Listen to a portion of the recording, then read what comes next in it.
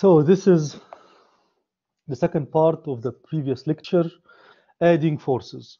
When we have more than one force and we need to find the net force, قوى المحصلة, for all these forces or the forces on the object, we need to draw all the forces acting on the object. Then we add these forces as vectors. We need to add them as vectors. And then if we need to get the acceleration, as we will know today, inshallah, in the next part of the lecture, we will apply Newton's second law. So how to add forces together? How to add the forces together? If the forces are in the same direction, so we add them normally, like algebraically, no problem. Like if we have 2 Newton and 3 Newton, we add them and the net force will be 5 Newton. Okay, that's normal. What if the two forces are opposite in direction? Like I have here 10 Newton and opposite to it is 2 Newton. So in this case, we subtract the two forces. And the direction of the net force will be in the direction of the big one. Okay, guys? So please use the chat if you want to answer any question. Use the chat, not the mic, please. So I have here 10 Newton to the right and 2 Newton to the left. So 10 minus 2 is 8 Newton. That's right. What if we have two perpendicular forces, متعامدة? One of them is 3 Newton to the right, the other is 4 Newton upward. How to get the result? We cannot add 3 plus 4, 7. 5 Newton. Yes, please don't use the microphone and use the chat. Sorry. We are recording the lecture, guys. We are recording the lecture. Thank you. So 3 Newton to the right and 4 Newton upward. Okay, so we need to complete a triangle. Okay, so the triangle, to get the net force, we will use Pythagoras rule. It will be 5 Newton. You know this rule. When there is 3 and 4, the hypotenuse will be 5. So that's how we add the forces together to get the net force. If you find the net force to be 0, if the net force is 0, that means the forces, we call them balanced forces. قوة متوازنة. And the object in this case, we call it under equilibrium. We say that this object is under equilibrium. Equilibrium in engineering means اتزان. So the object is under equilibrium. But if the net force is not 0, we call these forces unbalanced forces. And in this case, this object has an acceleration. In this case, the object will have an acceleration. So again, if the net force is 0, we call them balanced forces, and the object is under equilibrium. And equilibrium means what? It means the acceleration is 0. There is no acceleration. And this also means two cases. It might be the object is at rest, doesn't move. Okay, or the object moves with a constant velocity.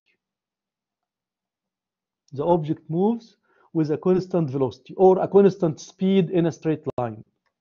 Okay, so when the forces or the net force is 0, that's balanced forces, there is no acceleration. And no acceleration means either the object is at rest or the object moves with a constant velocity. But if the net force is not 0, that means these forces, we call them unbalanced forces, and there must be an acceleration here. There will be an acceleration. Okay, let's see these examples. The first object subjected to 4 forces. The 4 forces, the 15 and 15, they cancel each other, and the up and down forces, they cancel each other. So the net force here is 0. That's right. And for the second one also, 25 and 25 opposite to each other. So the net force is 0. So the two objects here are under equilibrium, okay, or under balanced forces. So we can say that they have zero acceleration, the zero acceleration, okay. The other two objects here, I have 10 to the right and 15 to the left. So the net force in this case, 5, as Abdullah says, 5 west, or I can say -5 Newton, -5 Newton, or 5 to the west. Okay, so for the second case, I have 60 to the right and 45 to the left. So the net force will be 15 to the right, or +15. Okay. Okay, let's move to the second part of the lecture.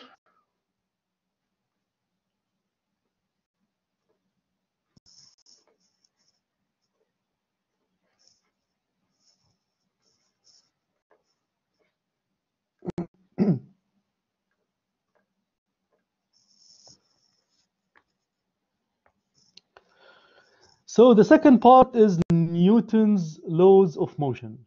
Newton's laws of motion. That's section 3.2. We will know what are the 3 laws of Newton's. Newton's first law, Newton's second law, Newton's third law. Let's start with Newton's first law. Let's say you are driving your car, or if it is a small car like a toy, this car, and the car has a box in front of, or on the top of it, there is a box, this red box. It's not attached to the car, it's just above the car, on the top of the car. And the car has a constant speed. Constant speed. So the box also will have the same speed. The box will have the same speed as a car. But what if there is an obstacle like this piece of wood? So the car will have an accident with this box or this piece of wood, and it will stop. Okay, in an instant or in a moment, it will stop. So what will happen to the box on the top of the car? The box, we notice that it will try to continue moving. The box tries to continue its movement. Why is that? What is this phenomena? This phenomena is called the inertia. Inertia. القصور الذاتي. The inertia is what? What is the inertia? Inertia is a tendency of the object to resist any change in its motion. Okay? Or I would say it's resistance. It's the resistance to change the status of the object. If the object is moving, so the object tries to continue its movement. It doesn't like anybody to stop it. It will resist you if you try to stop it. Okay?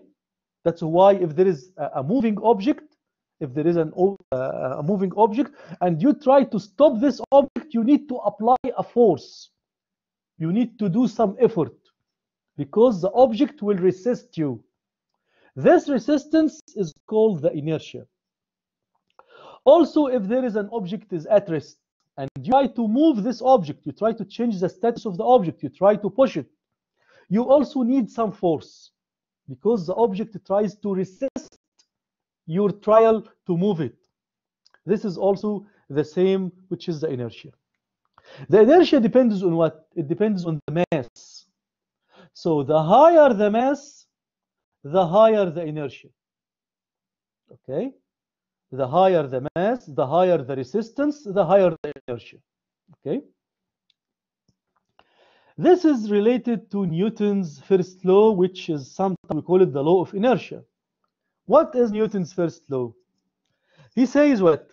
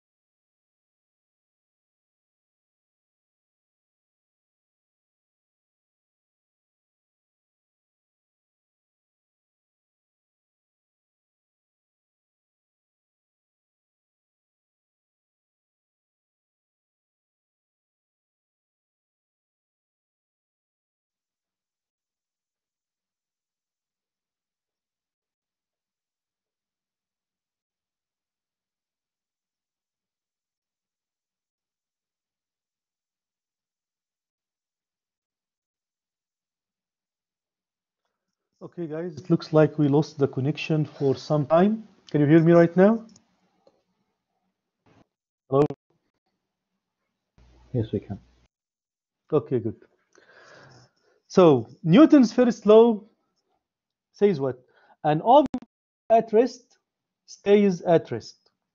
And also, an object in motion will continue its motion. So, if it is at rest, it stays, it likes to stay at rest. Okay? And if it is in motion, it likes to stay in motion. So it will continue its motion, but what is straight line with constant speed, which we can say it continues its motion with constant velocity. The object continues its motion with constant velocity. Unless what? This will continue forever unless an unbalanced force acts on it. So unless an unbalanced force acts on it. What's the meaning of an unbalanced force? A net force not equal to zero. Like there is a force. So the object at rest stays at rest. The object in motion will continue its motion until an external force or a non-zero force affects on the object and changes its status. This is the Newton's first law or the law of inertia. Okay, guys? Newton's second law. Newton's second law. When an unbalanced force, again, what's the meaning of unbalanced force? It means the net force not zero. When an unbalanced force, like a certain amount of force, acts on an object, it will do what? It will produce an acceleration.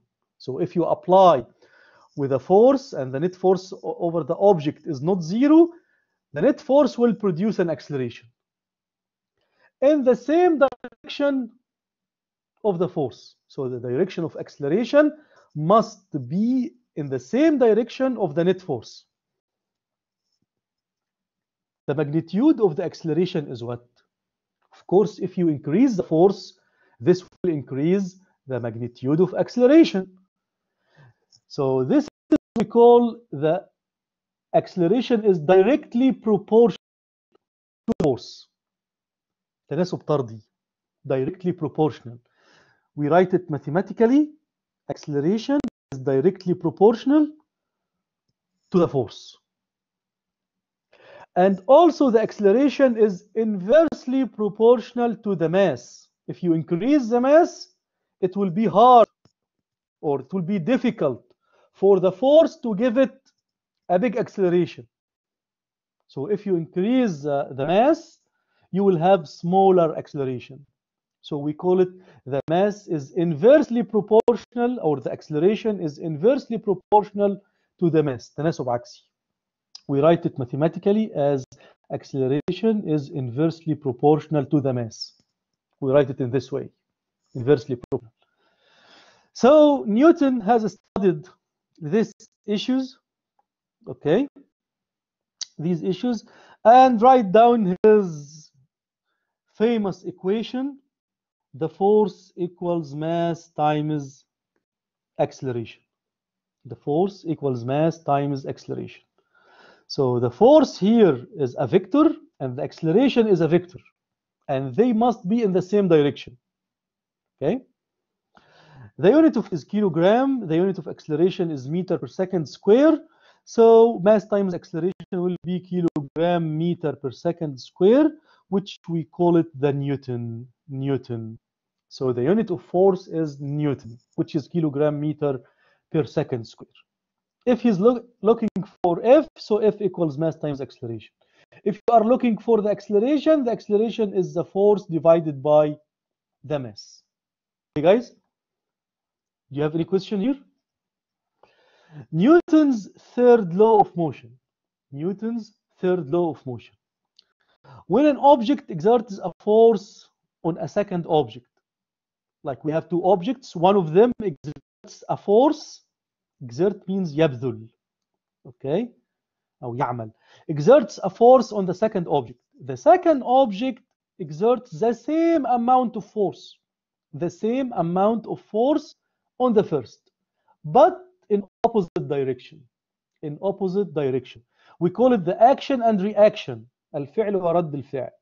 Give me examples.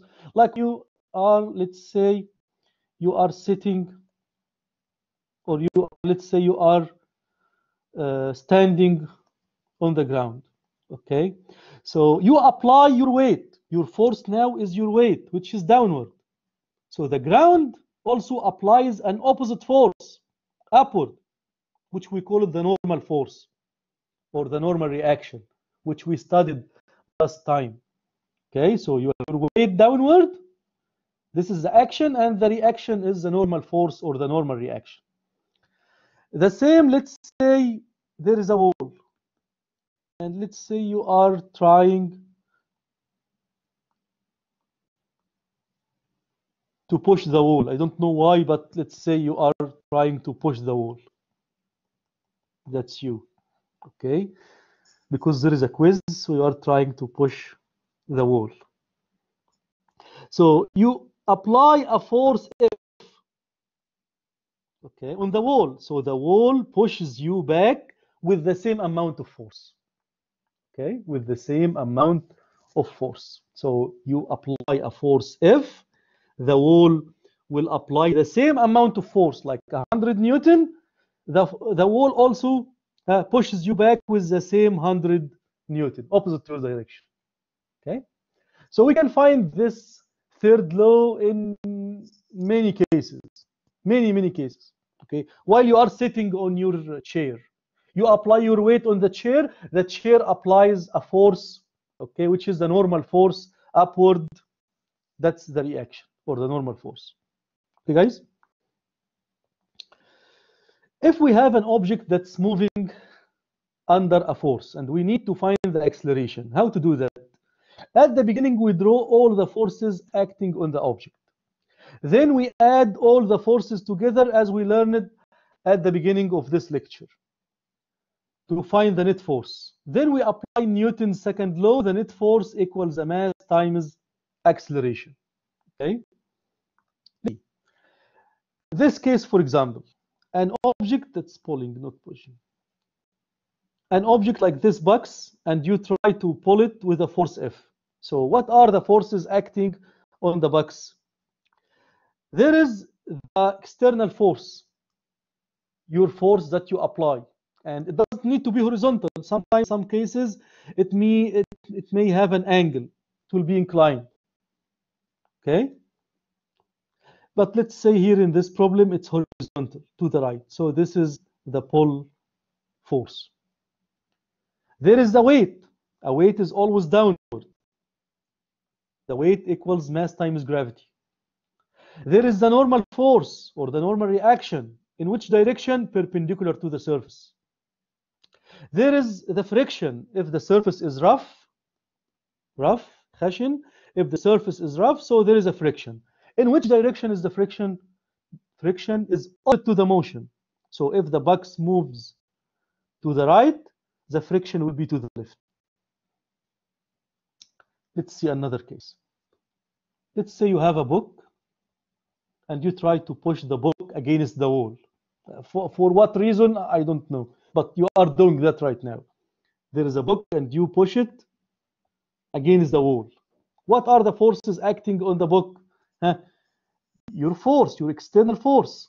If there is the weight, and the weight is downward, mg, mass times gravity.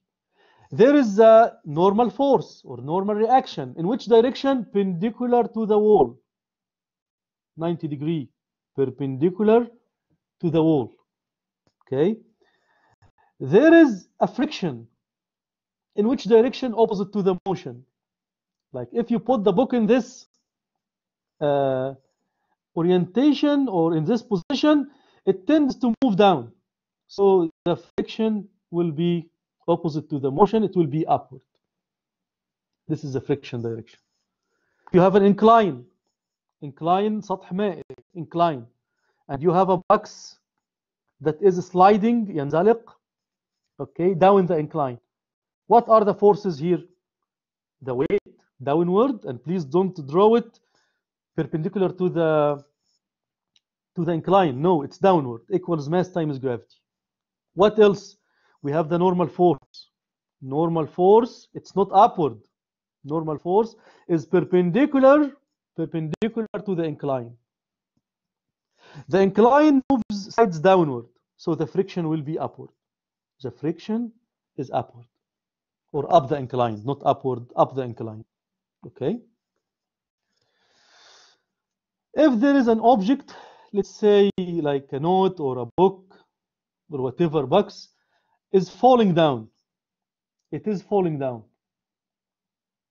Thamer asks, the friction force is always opposite? Yes.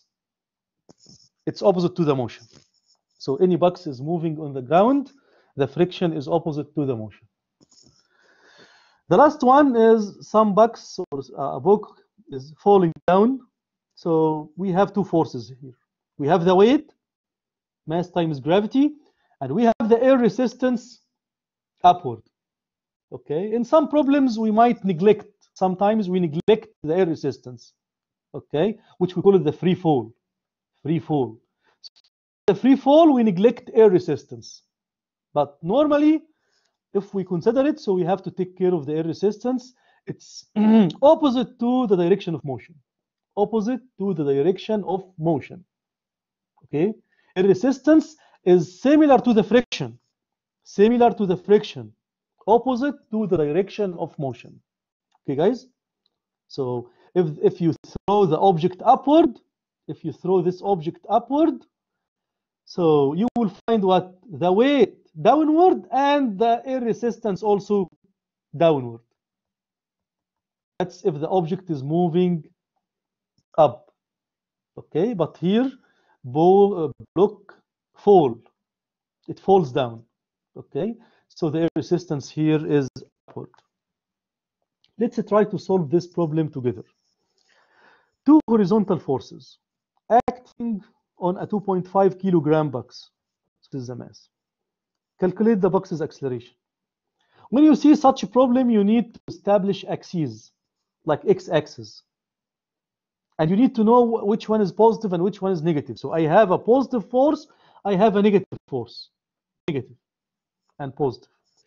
Then calculate the net force. 12 minus 1.2, 10.8 Newton. Okay?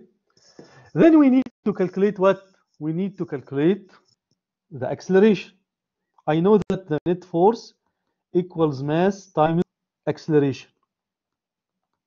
So the acceleration equals the net force divided by the mass. What is the net force? 10.8. 10.8 divided by 2.5. The result is what?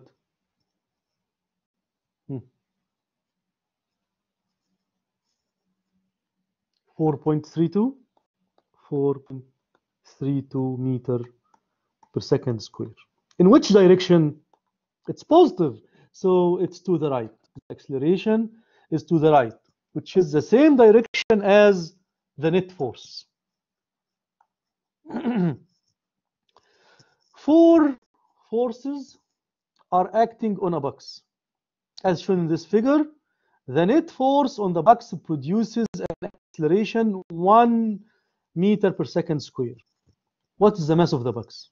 Also, I will use this x direction, and this is y direction. And here I have two directions for the force, x and y. So I will calculate net force in the x direction and net force in the y direction. What is the net force in the x? I have here positive 2 and negative 5. So 2 minus 5 is negative 3 Newton. Negative 3 means the net force is to the left or to the west. In the y direction, I have positive 3 upward and negative 3 downward. So 3 minus 3 is 0 Newton. So I only have the net force in the x direction. So negative 3 equals the mass times acceleration.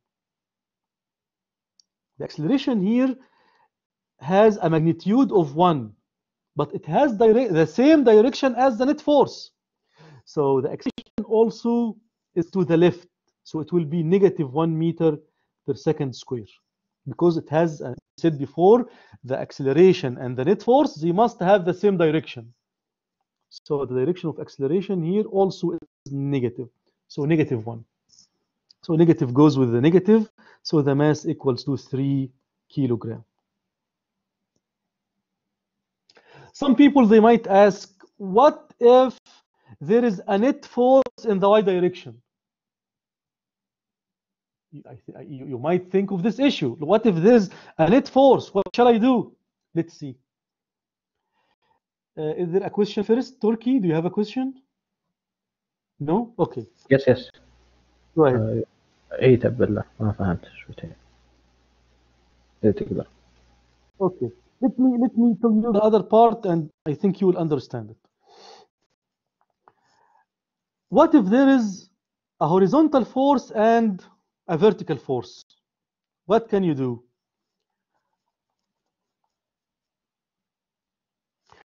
You calculate the x direction and it's -3. In the y direction, let's assume there is only one force upward, and there is no 3 Newton here. It's only upward force equals to 3. So it's 3 Newton. What can you do here?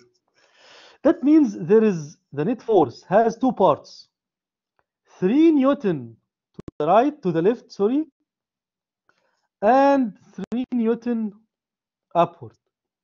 So you need to calculate the net force, as we said before, to complete the triangle from Pythagoras rule. So the net force was the root of 3 square plus 3 square, that's root 18, which is around 4 point what?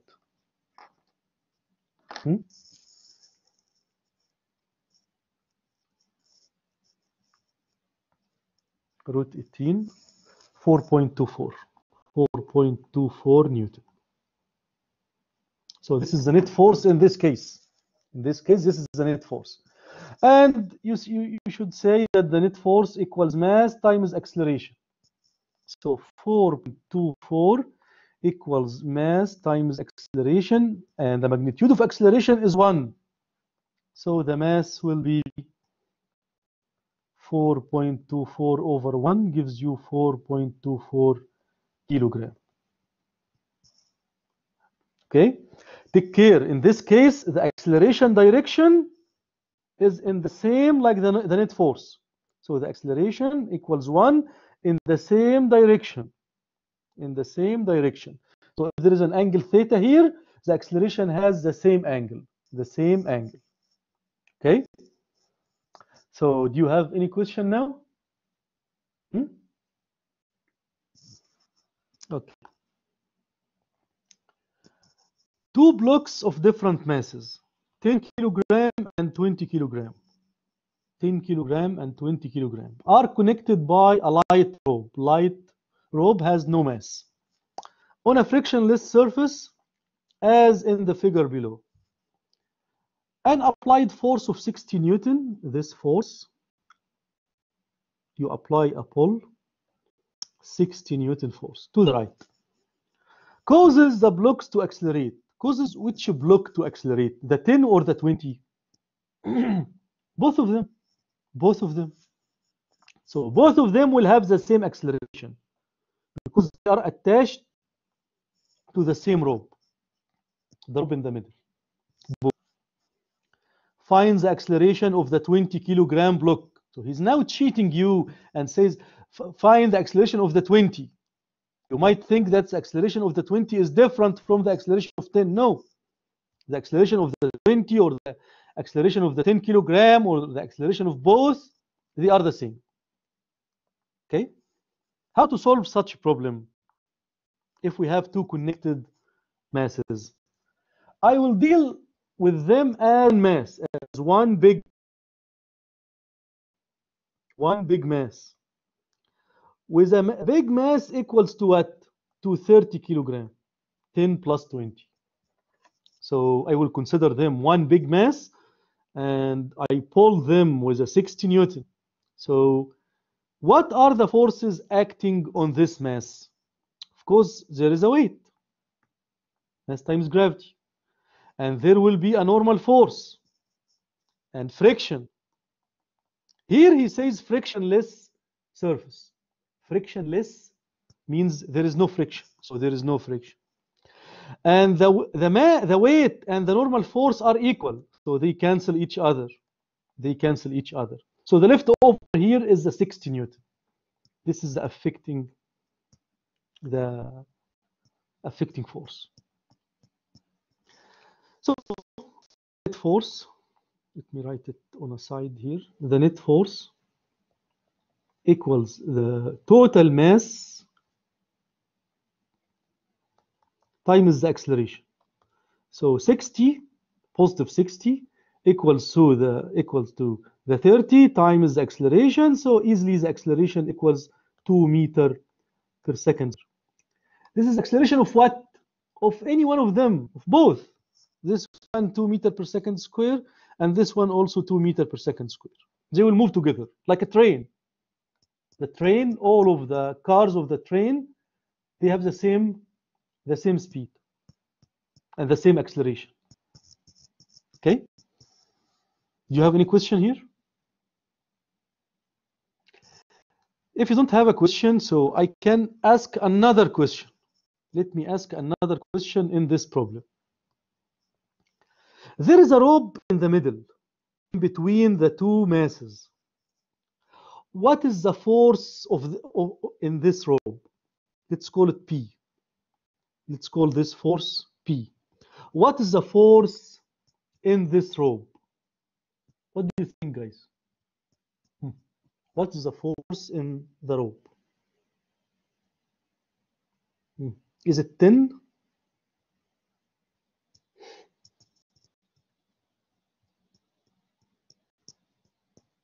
0? 30? Huh? Do you have any other solution? 60? So we have 60, we have 10, we have 30, we have 0.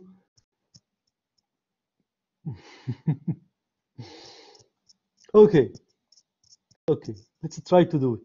15, mashallah, there is a new one here. Okay, enough.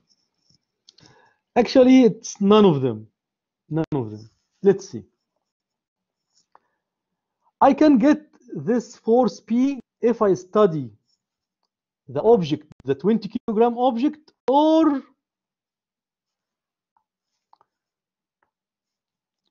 the 10 kilogram object. I might study the 20 kilogram or the 10 kilogram. Both of them will give me the same answer. How is that? I will draw the 20 kilogram. The 20 kilogram is pulled by this rope, which has a force P, right? And its acceleration, we just get it, 2 meters per second square. Of course, there is friction. Here he says frictionless surface, so there is no friction. There is weight, and there is normal force, but they cancel each other. They are equal, so I don't need them. So I will apply Newton's second law. The net force equals this mass times its acceleration. Okay? So the net force is P equals this mass is 20 kilogram. Its acceleration is 2. So the force P equals 40 Newton. 40 Newton. Okay, guys?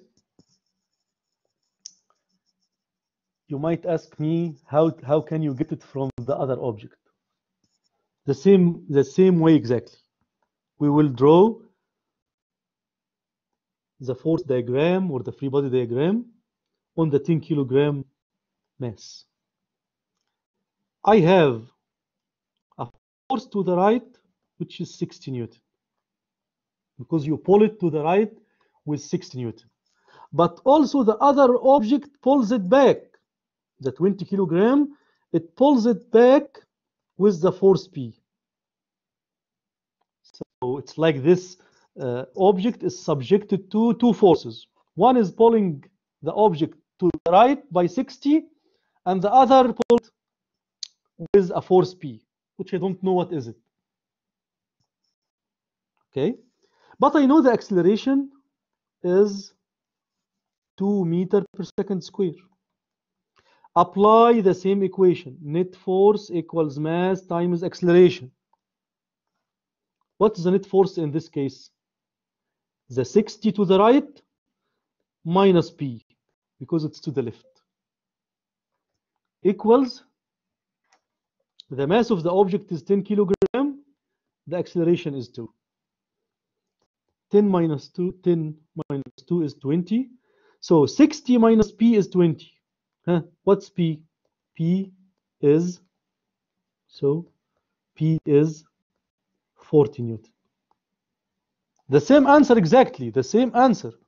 So if you get it from this object, which is easy actually, okay, you will get the same answer as if you get it from second object. What does this mean? It means that this 60 Newton is distributed over the two objects. The small object will take 20 Newton of them, and the second object, the big object, will take 40 Newton of them. Okay, the 20 Newton will give this object an acceleration of 2. 20 equals 10 times 2. So it will need 20 Newton to accelerate it. The second object will need 40 Newton because it's bigger.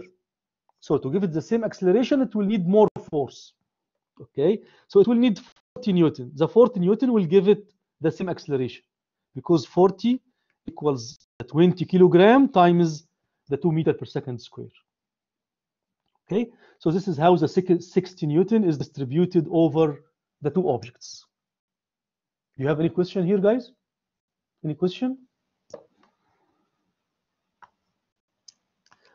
A car is rolling over the top hill at a constant speed v. So this car is moving on the hill at a constant speed v as shown in the figure. If N is pushing force, if N is the pushing force of the ground, which is actually the what? The normal force. This is the normal force of the ground. And W is the weight. W is the weight, mass times gravity. Which of the following statements is true? The relation between W and N. Is W bigger than N, or W smaller than N, or W equals to N, or no?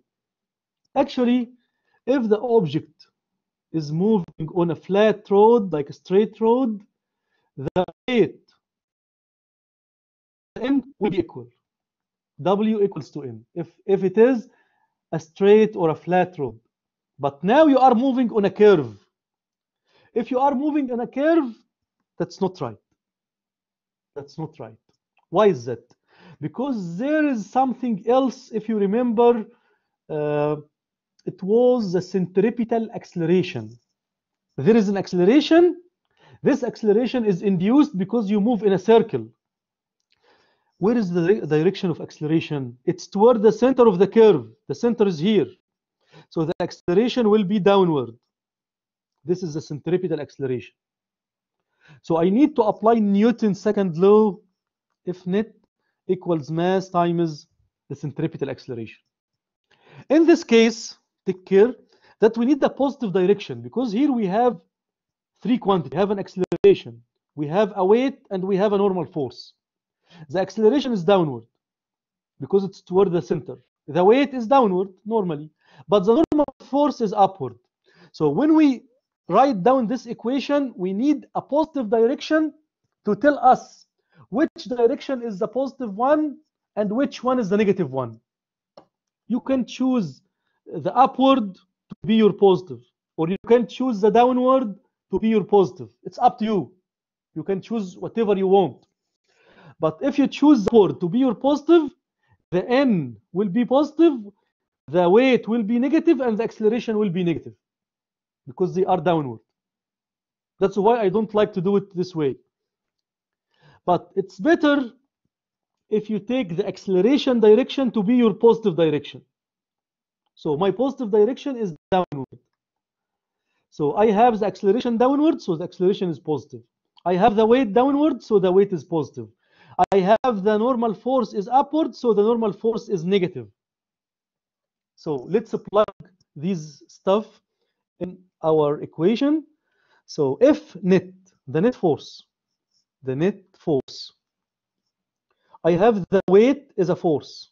It's positive because it's downward. I have the normal force or the normal reaction, it's a force, but it's negative. So I will make it negative, N minus W, equals mass times acceleration. The acceleration here is downward, so it's positive, according to the positive direction that I took here. So W minus N equals mass times acceleration. So you can write it as W equals N plus mass times acceleration. Or in other words, W equals N plus something, whatever this thing is. So which one is bigger, W or N? W equals N plus something, like 10 equals 7 plus whatever, plus 3. So of course, W is bigger than N. So this is the right answer.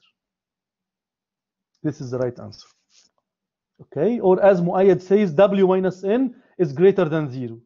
That's right. Take care of something, that if you are at the bottom of this hill, or at a valley, or at the bottom of a circle, it will be the opposite. The answer will be the opposite. Why? Because if you are at the bottom, here, if your car at the bottom, you have the weight downward and you have the normal force upward, but the center of the circle, the center will be upward, so the acceleration also will be upward. So I will take the positive sense to be upward. So the acceleration is positive and the normal force is positive, but the weight is negative. So I will apply the net force equals mass times acceleration. So here N minus W equals the mass times acceleration. So in this case, N is bigger than W. So again, if you have those three cases, case number 1, case number 2, case number 3. Case number 1, you are at the top of the hill. So I found that the weight is greater than the normal force. You are moving on a flat road. They are equal. You are at the top or at the bottom of a valley or whatever. In this case, the normal force is greater than the weight. Okay, guys? So these are the three cases. That's everything today. Thank you for watching this lecture. If you have a question, ask.